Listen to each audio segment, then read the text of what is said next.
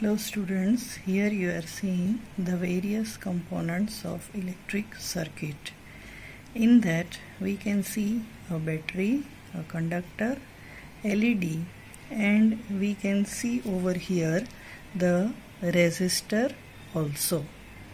Now if this path is connected, so this becomes the closed circuit, and we can see that electrons are flowing.